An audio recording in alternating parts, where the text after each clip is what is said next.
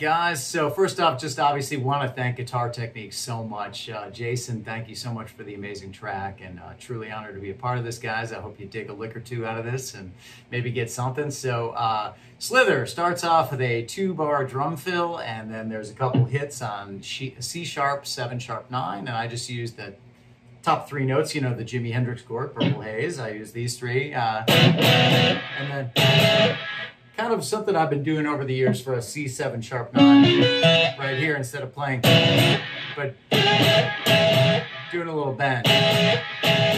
So,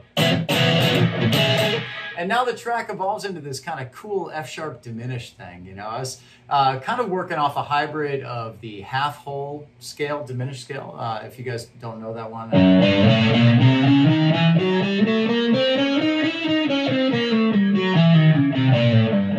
That's the basic idea. So working off of that, a hybrid of that with the F sharp blues scale. So kind of came up with a melody. The track is so cool. I mean, Jason's got so much awesome things happening in the rhythm guitar, so I kind of wanted to lay a little low. So obviously, you know, people have played that kind of thing for the blues scale. I started to think diminished with that. So, and then there's just F sharp diminished lick. Repeat the theme up here with a little embellishment, keep it a little more interesting. Next fill kind of goes this F sharp diminished dyad, flat 5 dyad, I should say, to G, and then a G to F sharp. So when I play those runs with hybrid picking, I'm always just thinking, if I'm going across 3 strings, 3rd finger, middle, pick. That's all. So.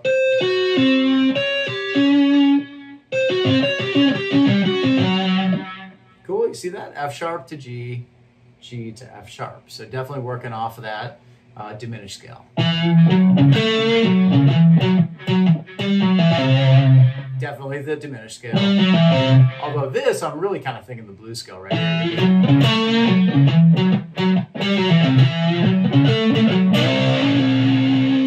And then,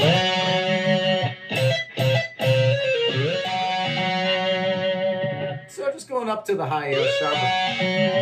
And now there's a cool stab going C5 to G5. I just kind of picked that up with the hybrid picking, thinking C5 up here, right? C5 to G5. Come on, Joel, play it right. So you got, and then power chords just going down. C5 to G5, C5 to G5. Can't go wrong when you outline the actual chords behind you, right? When all else fails, just play arpeggios to the chords behind you. Now, next section goes A to G, D to F. So I'm thinking, I want a nice melody for this section. Sound real cool. Jason, again, awesome rhythm parts. So I just started thinking about thirds. Thirds are a great place to start when it comes to creating melody. So sliding up to the 3rd of A, which is C sharp, going to the 3rd of G, right? Cool. And then D, kind of working right out of that. Then when it goes to F, it takes me back to A, to G, so the root of G there, D, F. I think the second time that I just take that up an octave, I do an F Lydian lick.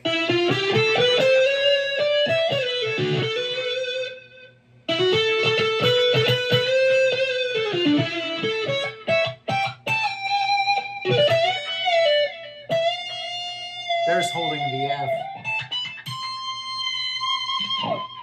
Cool. Now we're into the solo, and you know, a little bit of slide, right?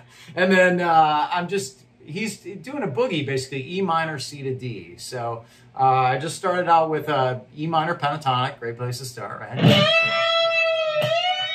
And then a 2-step bend. So that kind of takes us more into Dorian as soon as you introduce that 9th interval, or I suppose Aeolian, because we're thinking C, right? Now, rather than just coming down, I think that might be a run people are kind of familiar with, pentatonic.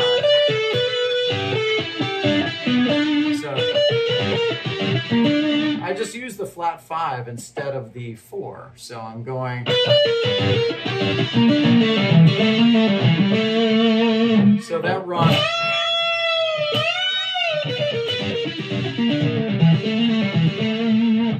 Cool. Now I do a little tapping run here, and I'm thinking definitely just the E minor pentatonic. And what's happening here is I just think pattern 3, lose the pick for a second, with my right hand. Pattern 3 of E minor pentatonic, and my left hand is in pattern 1, the one everybody knows, right? So I'm sliding into it by going.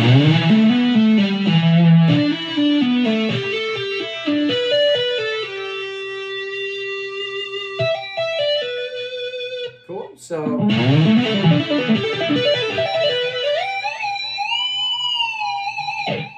So I'm thinking of it as groups of 5 per beat, oddly enough.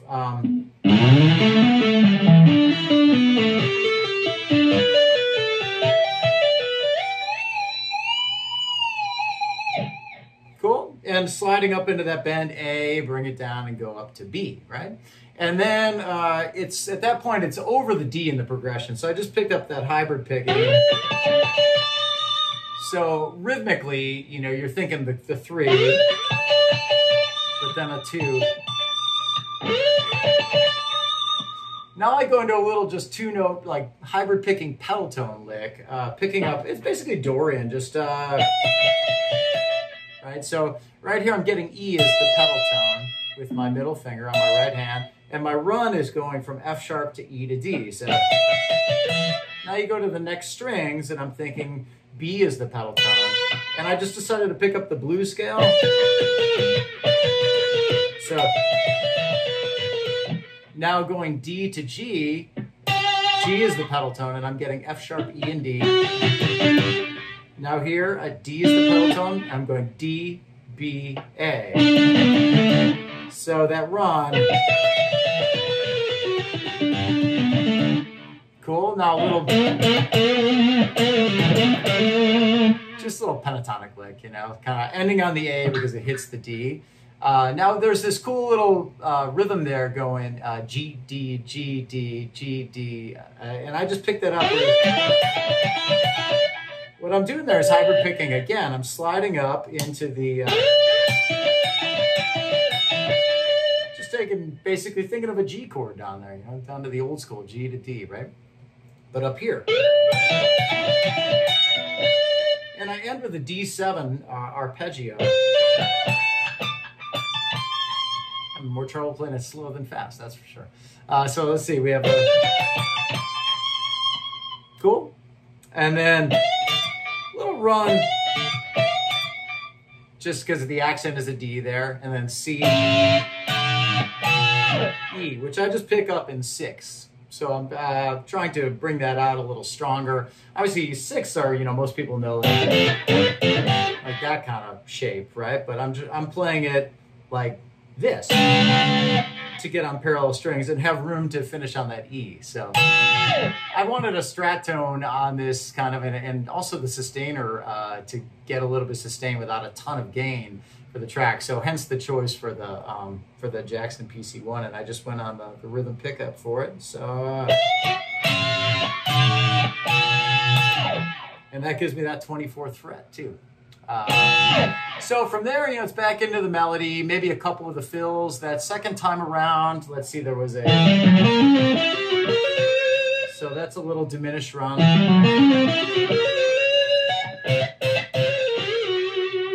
And then I did a, so if you remember this F sharp, it's just going up a half step each time. Cool.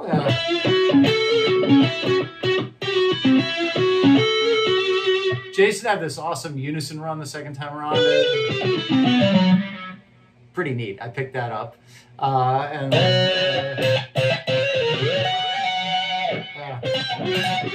that was the second time through the melody. You want to go a little quick C, F sharp to a G. Cool. And let's see, the third time through the melody, I repeat the first fill.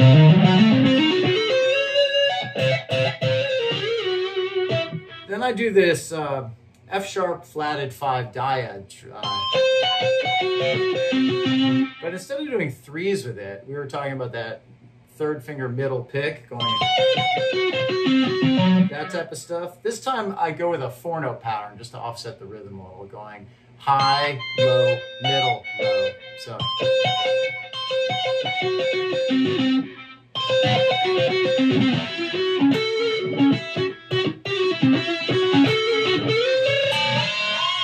And that's just right out of the blues scale, really. Cool little, I guess, dissonant sounding trick. And then the track just ends again with that C5 to G5. Cool. So hopefully there's something in there for you guys. Just once again, big thanks to Guitar Techniques and Jason for having me do this. I feel really honored and kind of intimidated. So hopefully you guys get something out of it and aren't too harsh on me. So appreciate it very much, guys. Hope to catch you out there. Let's get the world open and start having some concerts again, huh? But in the meantime, I guess let's all just practice our asses off and hope to get better. All right. Cheers, guys.